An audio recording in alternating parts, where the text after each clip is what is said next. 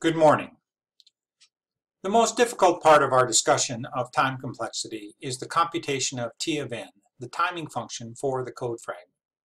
Once the timing function is known, it is quite easy to characterize the growth of the algorithm, but with some simpler and more recognizable function. In this lecture, we will explore several examples to illustrate our concept of time complexity applied to computer algorithms. Example 1. Find the time complexity of the code fragment in figure 1. What we have is a function max, and if a is greater than b, we return a, else we return b. So we use our three-column mechanism here with line, code, and cost, and we have a cost of 1, which is the comparison for a greater than b on line 2. There's no cost for a program epilogue on lines 3 and 5 where we return, and no cost elsewhere as well. Example 2. Find the time complexity of function findMax in figure 2 that finds the maximum value in the array of integers given by two parameters a and n. Int findMax. So what we do is we assign an arbitrary value, a of 0 to max, and then we proceed to test each element to see if it's the maximum element. So in our time complexity table, the cost of calling findMax is 0. The cost of assigning local variable max, the value in index position 0 is 1, just one assignment. The cost of assigning 1 to I is 1. The cost of the while statement on line 4 is the number of times that the while statement is executed when I is less than n if that value is true. And that starts when I equal 1 and ends when I is equal to n minus 1, because when I is equal to n, n is not less than n. So that happens n minus 1 times. Then we look at the if statement. If a of I is greater than max, there's one comparison there, then max is assigned a of I. So there are two operations there. They are the greater than and the assignment. So what we need to do is we need to assume that both operations are executed every time for the worst case deal. And since we know that this statement is executed k times, because that's how many times I is less than n, we can assign a cost of 2k to this. Similarly, when we increment I, that also happens k times. We exit the loop once. To return max costs nothing, and we compute here at the end that t of n is equal to 4n minus 1.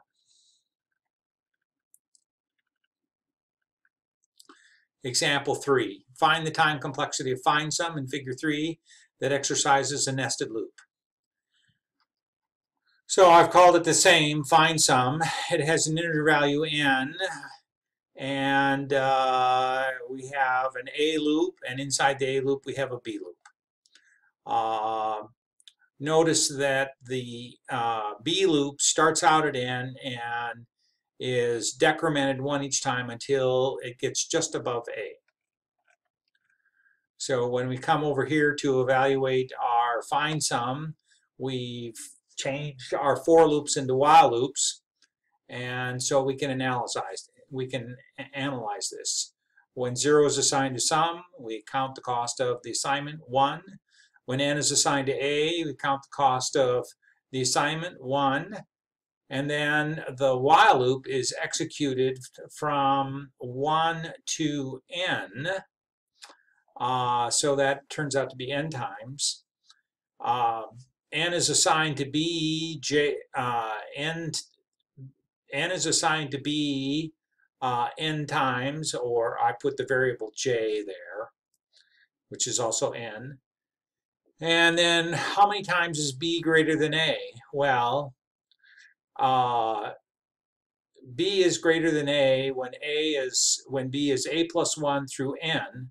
Since this is a nested loop, we're going to have a nested double summation from a equal 1 to n, the first summation, and from b equal a plus 1 to n of the second summation. There's one statement that's executed each time. So our value here in the operand section of the summation is 1. We increment sum every time that happens, so that happens k times. B minus minus, b is decremented k times. We exit the loop j times. We decrement a j times, and we exit the a loop 1 time. So to compute k, first we evaluate the inner loop, and so what we have is the bottom is a plus 1 and the top is n, but it's inclusive, so it's n minus the quantity a plus 1 to include both n's. And so what we come out with is k is the sum from a equal 1 to n of n minus a, which we can split apart into the sum from a equal 1 to n of n minus the sum from a equal 1 to n of a. So when this comes out, what we get is the sum from a equal 1 to n of n is just merely n squared. And the sum from a equal 1 to n of a is 1 plus 2 plus 3 plus so on, which we know as n times n plus 1 over 2. And we subtract that from n, arriving at 1/2 n squared minus 1/2 n. So T of n is 3k plus 4j. So n or k we determined was equal to 1/2 n squared minus n, and j was just n. So we finally arrive at 3/2 n squared plus 5/2 n plus 3.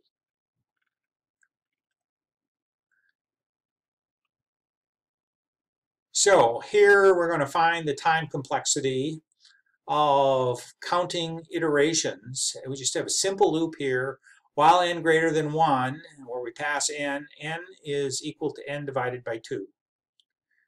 So we don't know how many times this loop is executed. So we put k there.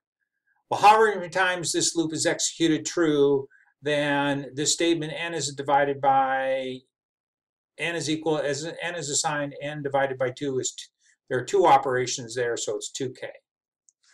So we're going to use some of our previous modules learning there. We're going to write a recurrence relations for n sub I, that is the value of n sub I for the ith iteration.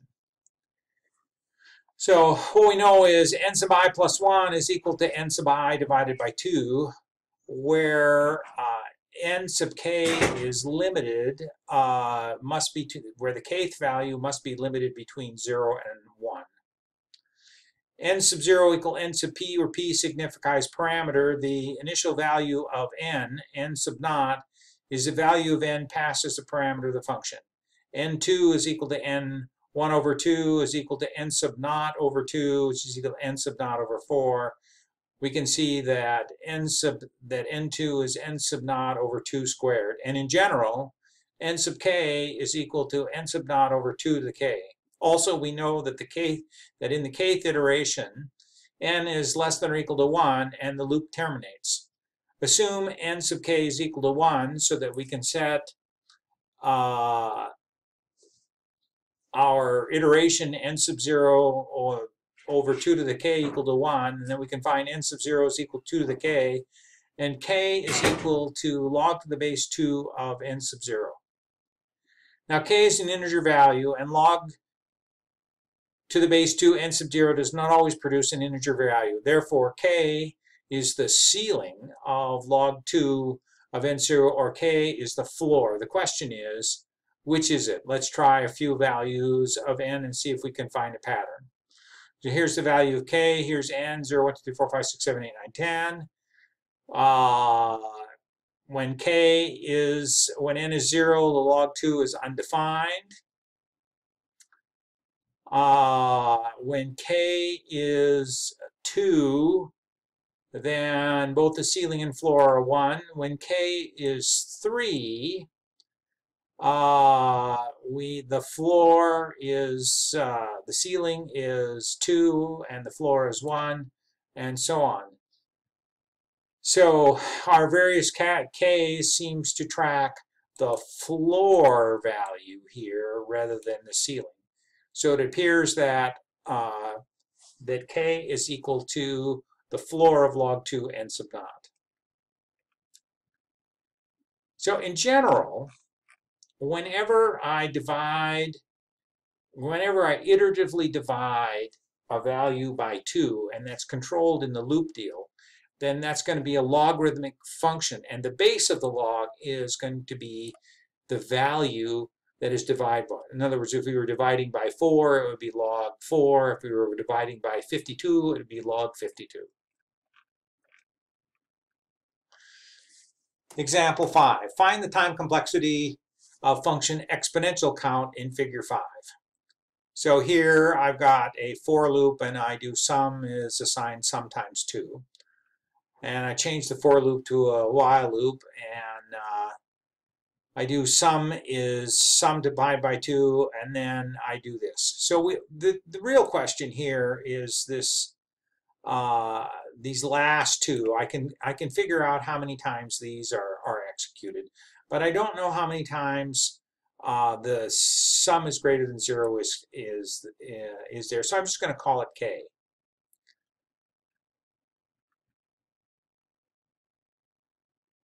The sum loop iterates over the values of the sum down to 1. We can say that the sum loop executes sometimes. Since the sum loop executes sometimes, we can say that k and sum have the same value. So here's something that we can do. Sum sub 0 is equal to 1, and sum sub I plus 1 is equal to 2 times sum. Therefore, what we can find out is by using the mechanisms of our last module that sum sub I is equal to the I and k is equal to the n. Therefore, t to the n is equal to 2 times 2 to the n plus 4n plus 4.